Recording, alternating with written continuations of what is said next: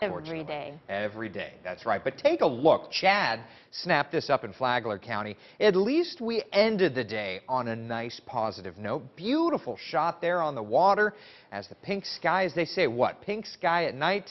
Sailor's delight, right? I guess that's how it goes. Outside right now, it's dark, of course, but folks are still out and about at the area theme parks, trying to get a little bit of enjoyment out there today after the thunderstorms, of course, that we had rumble on through town. 73 degrees currently, winds nice and, we'll call it breezy out of the south at about 9 miles an hour, but it was just downright gusty earlier with these thunderstorms that moved through. Take a look at some of our peak wind gusts across town. 51-mile-an-hour gust reported at Orlando International Airport, about a 41-mile-an-hour gust at Orlando Sanford Airport, and various locations along Brevard County near about 40 miles an hour. So those storms did pack quite a wallop earlier, but of course, thankfully, we lost that daytime heating, and everything is beginning to calm down. So across I-4 from about downtown Orlando through Osceola County into Polk County, still watching some of this light shower activity that will continue to push off towards the east, but even this little cluster of heavier cells kind of falling apart as that pushes over towards Cocoa Beach, Kenansville,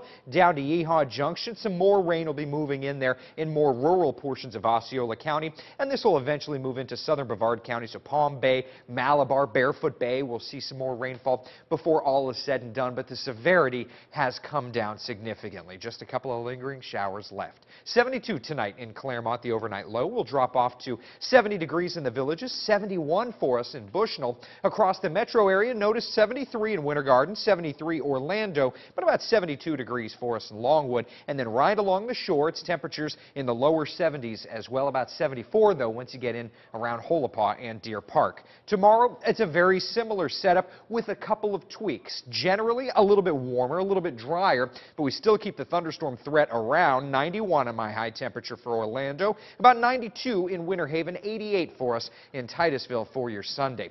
Lots of clouds on the satellite radar composite, and as we look at what's going on, there's this trough of low pressure kind of hanging out. So as long as it sticks with us, we don't really modify the forecast much. So here's First Alert Futurecast. About midnight tonight, some showers still lingering across Brevard County, but that all moves offshore. 6 a.m. tomorrow, waking up, it's going to be a cloudy sunrise for the Space Coast, but at least will be nice and dry if you've got early morning services or wanting to head out for an early morning bike ride. Here's lunchtime. Nice and quiet, but we're starting to pick up some of that moisture up around Marion and Alachua counties. And then there you go. The West Coast sea breeze kicks in. There's 3:30. Showers and storms begin to rush in. And again, from west to east, the storms, they move. Here's a look at your 7-day forecast then. 50% chance of showers and storms for your Father's Day. High of about 91. And then as we look ahead to the work week, standard lower 90s for highs, 40% chance of storms. Not much of an adjustment to our 7-day forecast.